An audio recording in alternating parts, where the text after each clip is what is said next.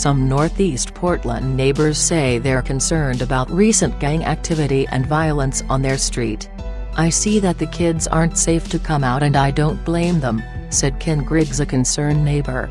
Within the last week, police have been to an apartment complex on Northeast Prescott twice.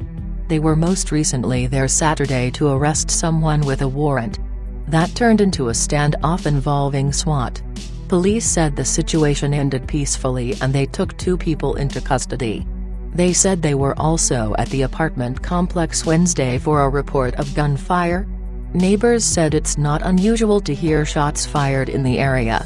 "I can't walk in the daytime lately or even weed the yard. Gunshots the other day at 7 a.m. when I was out here," said Darla, a concerned neighbor.